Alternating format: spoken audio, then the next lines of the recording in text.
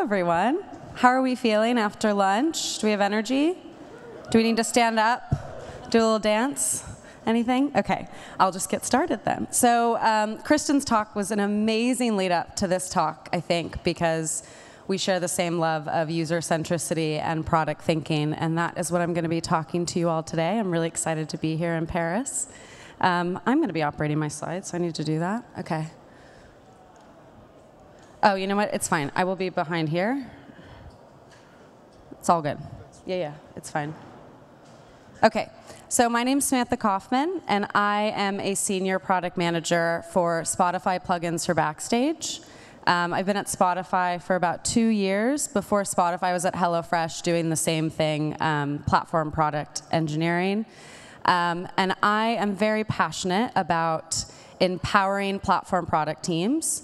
Raise your hand if you've read the book Empowered by Marty Kagan.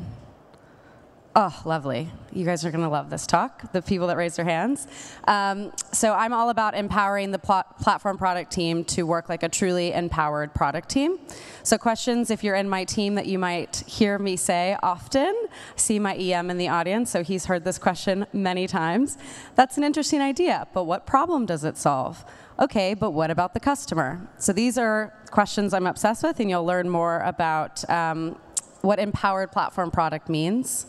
So what you can expect from this talk, like I said, I'll talk about what a platform product is like generally. You all know this very well, I'm sure. I'll talk about the nuance of it at Spotify and how we think about platform product. And then I will go into where I think product fits and dispel basically some myths I've seen working on the Backstage product, talking to our adopters, dispel some myths about what platform product really means in practice, and then share some best practices that I've seen work at both HelloFresh and Spotify. So I'm sure everyone's seen this book, Team Topologies, it's basically showing you how you can organize for team flow. And it introduced this concept of platform product. And I love the definition of a platform as a curated experience for engineers, the customers of the platform. I think this really helped give us platform product people at the time, like, yes, like a voice, this is a thing. And really excited because platform was truly being treated as a product, and engineers started to be treated as, you know, real customers of that product. So this is the definition I like to orient myself to. But at Spotify, and you'll see at your own companies, as you start to scale platform product, the users get a bit more complicated, and the context they exist in get a bit more complicated, and they have very specific needs, wants, motivations. So in this example, we have an end user experience for many of our apps that we support and products that we support. So the feature engineering teams are working on Spotify for Artists, or they're working on Spotify mobile apps or podcasting tools. Then you have in blue the layer, the developer experience layer, which is where Backstage sits. You have the product that's helping these feature engineering teams be more productive, get time to market down, like deliver value to our end customers. But then even deeper than that, you can also have core infra developer experience, which we do have at Spotify. We have a team focused on the core infra developer experience. So as you scale out your company, you need to think about who you're solving for, what context they're actually in, and what's motivating them. So what teams are they building for? And I'll get into this a bit more just to show that this can definitely get more complicated as you scale. So I'm just going to share what I've seen from my interviews with adopters of Backstage and what I've seen not work when they've adopted platform as a product mindset. And I want you to just clear your minds and imagine that everything I tell you today is very much going to be a shift in mindset. And I really believe that platform as a product mindset will really help supercharge your teams to reaching the desired outcomes. So stay with me as I take you along this journey, because I really believe that this is going to be a major shift in how you attack your developer portals and your internal products. So you can see Bowie here. Who knows Bowie? Who knows Backstage? All the hands should be up. Okay. So maybe your team says, okay, we've found the need to adopt an IDP. And so you've adopted the IDP. Hopefully you've chosen Backstage. However, you're finding in your teams that there's this massive mountain to climb. You have all these outcomes that your boss is like, we need to standardize software, we need to maintain clear ownership of software, we need to increase collaboration. And your team is like, how do I climb this mountain? I have no idea. What do I do next? And this is where product centricity can really help you, because product centricity is all about orienting around the desired outcomes and building iterative, continuous value to reach these outcomes. And ThoughtWorks agrees. They published in their Tech Radar in 2023 that they're seeing team structures orient themselves around this thinking of, okay, we have a PM, we have an EM, we even have user research involved in this platform product team. But you need to, they saw that you also need to apply product-centric working practices within the team. It's not enough to just, hire the PM and say, okay, go, prioritize the backlog. You also need to introduce the product centricity within the entire team.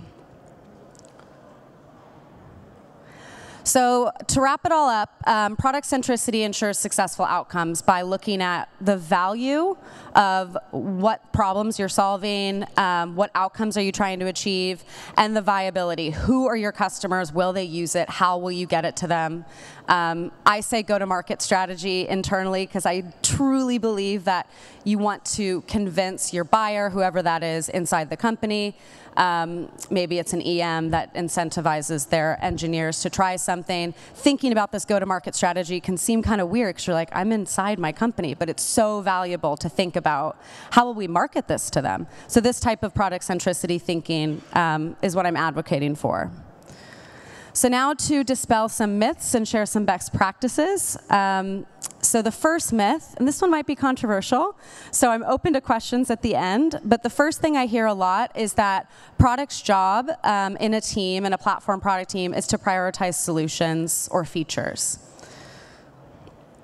So what doesn't work about this, of this way of thinking about it, is you might have a customer interview, and Kristen actually said this perfectly in her talk, and someone says, gives the feedback, I really want to try this new technology, and you've talked to your customer, they've given you that feedback. But the problem is you've already jumped into solution mode. So you haven't really oriented yourself around the problem that's happening. Either the problem could be happening in one part of the customer journey and you've completely missed that. What I see a lot with adopter organizations that we talk to is they jump into solution mode too quickly. And I'm advocating that you step back and really orient yourself around the problem that's happening before jumping into solution mode. So to dispel the myth, an empowered platform product person works together with engineering and design to solve customer problems. And in Empowered, and highly recommend this book if you're interested in just the product craft in general, the ideal product person that's working in an empowered way is sitting between user experience, tech, and the business needs. And they're thinking about the intersection of all of those. And so what I'm advocating for is that an empowered platform product team could look something like this. So the customer sits at the center of everything that you're all doing together. You're all talking to customers. You're all understanding, what context they're in, what is the true consequence of the complaint they're making. Like, oh, they're spending 10 hours in meetings a week just based on incidents. Okay, well that's a complaint, that's a problem, or that's a complaint, but how do we translate that into a problem? So asking those types of questions like, what is the impact to the business of this person being in meetings 10 hours a week because of an incident? That becomes a problem that you can actually rally the team around. So that's what product's doing. Engineering's looking at feasibility, like how can we feasibly solve this given our current landscape? Obviously, engineers have such organic empathy for the problems that are being solved because they're also engineers. Design and research, I don't even need to explain this one because again, Kristen, I loved your talk, and she explained this perfectly, why it's so valuable to understand where your solution is meeting the user. You cannot show up with a solution and be like, hey, let's shove this into their journey. You need to understand how to meet them where they already are, which is why this is, I think, the ideal, topology of working as an empowered product team.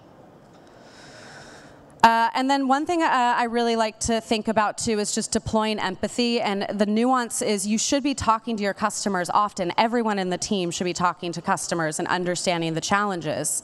But you should be listening in those customer calls and then thinking later about what the opportunity is, not in the customer call jumping into solution mode. So in the same example with incidents, you might be listening to them talk about how they were pulled into a meeting. They actually weren't needed because they didn't own the service that went down, and they just felt like they wasted 2 hours. That's a complaint that's very valid, and the consequence of that could be maybe we're hindering productivity because our incidents have too big of a blast radius. That's an opportunity that you can tangibly solve in collaboration with design, research, and engineering, and you do that together. You think about those solutions together. So this is an improved journey to reaching the outcomes you're trying to achieve with an IDP. So you build iterative value continuously to reach the business outcome or the goal you're trying to achieve, and these outcomes you're measuring along the way. So you might start with, okay, first thing we need to do, we need to standardize software development practices. Orient yourself around that problem and then build value on top of that. Okay, now that we've standardized software development practices, we want to do this. We want to do this. So you build the value iteratively, and this is what I've seen adopter organizations be very successful with something like Backstage when they do it this way. Okay, myth number 2, and I talked about this before. Your customers will tell you what you should build, just ask them. Definitely talk to your customers, talk to them all the time, but what I see happen, and I mentioned this, is you get feedback. The way we handle incidents at this company is awful, we need a new solution. And if you're in that meeting, you might think, oh, we need to go rush and figure out what's on the market. Like, what is the latest new thing that we can buy or build into our existing space that will help us solve incidents? Incidents isn't a problem, right? This isn't even a problem. Customers can tell you what's painful, but you, as the PM or the team, need to uncover the consequence of that pain point. So the problem could actually be, and fun fact, this is happening at Spotify. So this was an analysis we did internally, that when an incident happens, engineers are disrupted and have to context switch. And devs involved in incidents spend 20% more time in ad hoc meetings. That's a tangible business problem that we can now go figure out how to solve. And what makes this really great is when you have the problem framed this way from the beginning, it makes measuring if you've reached the outcome so much easier because you have the metric, you have success right here. Success might be engineers are not spending 20% more time in meetings. We're only pinging the necessary people involved in an incident and no more people and no less, because we want to resolve it, we want high quality, but we don't want to disrupt people's day-to-day work. So it becomes very easy to then figure out, okay, what does success look like if we were to solve this problem? So this is my favorite problem statement framing. This is taken from design thinking. So I think about, today when users want to do a desired activity, they have to do the current solution. This is unacceptable because of, and then you state the shortcomings of current solutions. And you might find that some problems that you think are problems are not actually problems because it's suitable and there's not actually a shortcoming to it, and maybe it's not worth solving. And then the second part, so the first part's the problem statement, the second part is we envision a world where shortcomings resolved, and we're bringing this world about through your high-level approach, so your vision for how you'll solve that. And if you present this problem statement to the entire team, engineering, design, research, if that's being presented, it's so much easier to figure out what to do next because you're all oriented around the same context and you all have the same problem in your mind and you can visualize it, you can feel it, you've been there, you have that empathy, you know what that situation feels like, it's frustrating, makes it a lot easier to figure out what to do next. I know you all know this, but this is a myth that all engineers are the same and want the same thing. Again, I know you all know this, but what I mean in this context is that engineers have different contexts and incentives and needs. And the incentives one I find gets missed sometimes. So I talked about with scale, users and needs become more complex. But I also noticed that the incentives part is missed. So The end user, the engineer, maybe they get pinged during an incident when their team wasn't involved nor own any of the services they're actually down. Who's the buyer in this situation? So they have a job, they have a manager. Their engineering manager is probably, sharing with them, hey, we need to get this incident resolved, but we also don't want to too much disrupt the team. It's important to understand these incentives because it's going to motivate the engineer, and it's important to understand what motivates that person. And then the engineering manager, depending on the size of the organization, there might be a lead, a decision maker involved, or maybe it goes up to the CTO, and they care about other things, which is incentivizing the engineering manager. So this is this whole idea of deploying empathy, understanding the full context and the full picture, because then you're able to deliver your solution in a way that helps meet all the needs of the decision maker who has to be bought into this decision to move to a new solution, the engineering manager who's the buyer who's going to be incentivizing the end user, hey, we need to do this. And then obviously the end user, you need to solve their problem. It has to work for them. That is everything. So I will take questions. I think I have some time. I think I was too fast. Ask me a million questions, please. Anybody got a question? Oh. Any questions for Samantha? Oh, yeah. Hello. I had a question around when you're framing the IDP as a product. Have you seen success in naming it or like having a brand so that Yes. you can actually show that to the org? Do you have any thoughts on that, or if you should or shouldn't do it?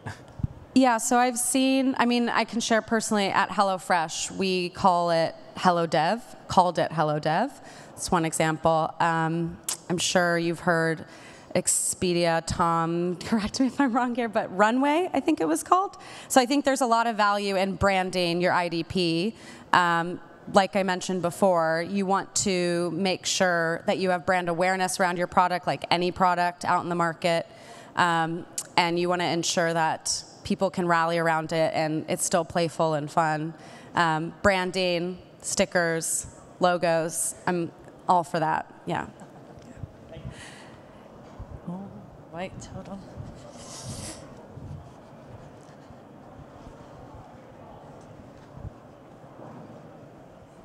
So thanks for a very good presentation. My question is, when you're talking about empowered product person in a team, do you mean only like product manager in the team, or also every engineer and every other person of the team? And also continuing on that is, how much should be engineers of the team involved in like this product work, understanding the problem, coming up with a solution, not only engineering and building things? Yeah, so I'll give you just a quick anecdote. I'm obviously out this week from my team, and I'm going to be out next week. I'm traveling. I wouldn't be doing my job well if I left and all chaos ensued.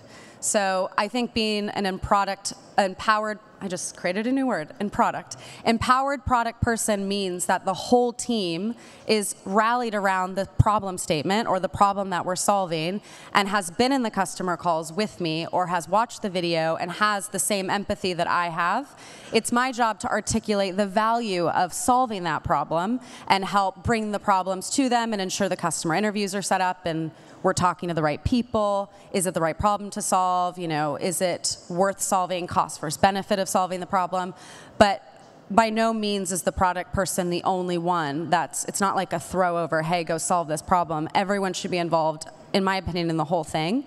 One of the reasons why I say empowered product team sometimes is I recognize that not everyone has a product manager in their platform team. Like, that's okay. So the reason why I'm making this applicable as just an empowered platform product team is I believe anyone can be product centric. I don't think you just need a product title in anyone can do it. I've seen incredible adopter organizations where the staff engineer is acting as the product manager in the team and are doing an incredible job, just advocating that it's a different hat and it's a different frame of mind when you approach the problems.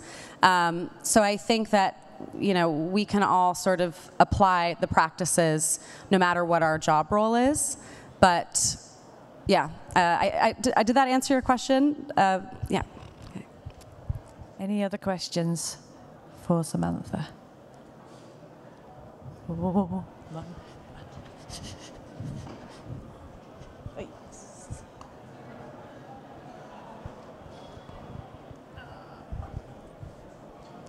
Hello. Hello.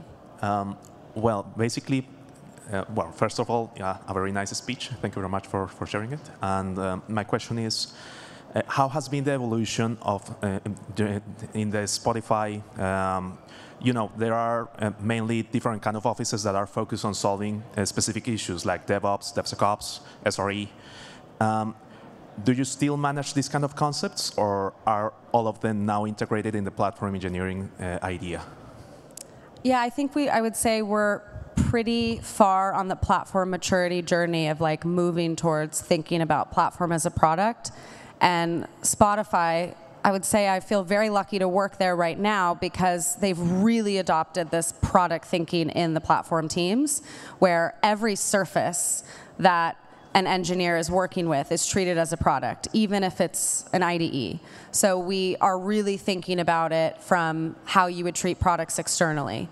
So for me, there's no difference, but I recognize that there's different levels of maturity on that journey, and not everyone has gotten to that yet, which I don't know if this answers your question. So we don't have those specific type of team roles or teams oriented. It's really oriented around, like I mentioned, who is the user, like what type of engineer are they, what are the problems they're solving, and it's more oriented around the problems than, I guess, like the tech stack or the discipline per se. Does that help? It does. Thank you very much. Welcome. Yikes. Oh my goodness.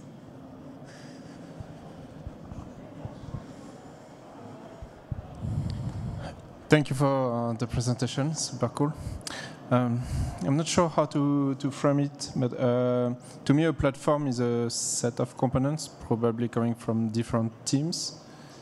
How do you scale this product thinking to multiple teams within an organization to have a coherent user experience, coherent product, basically, that is built by multiple teams in parallel? How would you build the product thinking into the teams, just to play it back to you? Yeah, and have a coherent result. And have a, sorry, repeat the last one. How can it be coherent? Like coherent result, yeah. like an end-to-end experience. That's a good question. I'm not going to lie to you. I don't have the answer. I think what I would do is I would, as much as possible, empower design to think, if you have a design function, to think about the end-to-end experience, because it's one level that you have like different solutions for every problem across the company. But then once you start talking about, okay, we want people to be able to work cross-functionally, like across those solutions, then you might just have like 20 multiple solutions, and they don't make sense together, right? So I would have a designer think across all of those domains and think about how can we bring these journeys together. Or if you want to, you could even orient yourself around just jobs to be done and think about, okay, people need to write and test code. Rather thinking about it by the domain, what would the experience look like for every type of engineer we have at our company? So you orient yourself around the jobs to be done, and you work really closely with designers and user researchers around how can we build an experience that works for everyone. Similar to what Christian mentioned, it's a big project because you have users at like every segment, early in career, new to the discipline, advanced in the discipline early in the career, all the way to like super advanced, have really advanced use cases.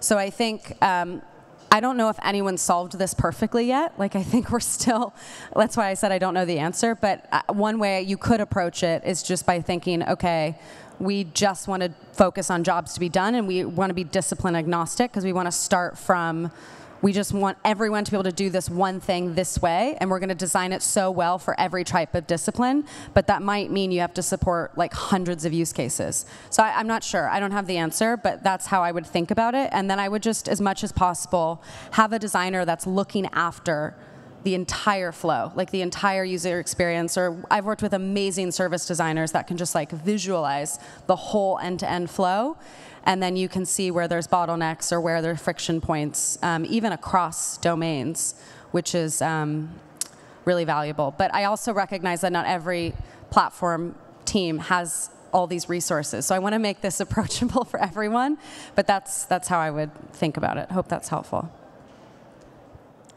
Hold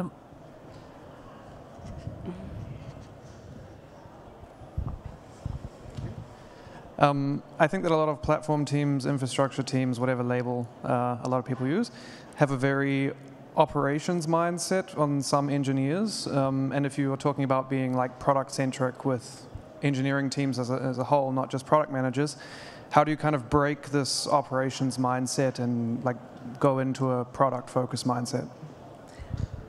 I mean, like I said, I've been doing internal platform product for like 4 or 5 years now, so I've been in a lot of those meetings where I'm like, ooh, I'm not really welcome here, and you have to build a lot of trust with the team, and you have to show, one, that you really care about the problems that they're working on, because I mean, I really care about this space, but I think if you're trying to advocate for something that's a bit different, you need to meet people where they're at and how they're thinking about it.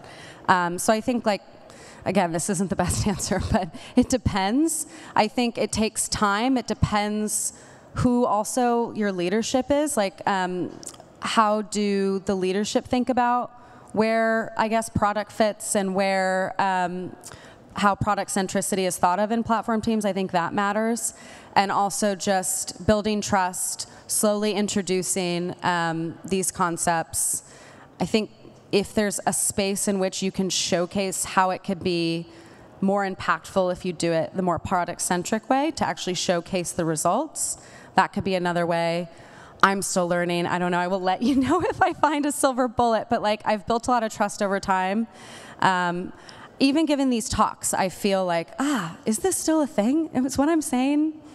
Do I back this? So it's like, I'm not fully there yet. And I think most people in this space feel that it's a process, and it's like an adoption curve, and there will be early adopters and laggards, and you sort of just have to meet everyone where they're at, because everyone's coming with the best intention. They want to build great products. They want to build great developer experiences. So everyone has the same goal at the end of the day. So just orient yourself around that mission that you all share. That's what I would do, I think. Is that helpful? Did I answer? Great. Okay. Okay, thank you very much, Samantha. Give her a big round of applause.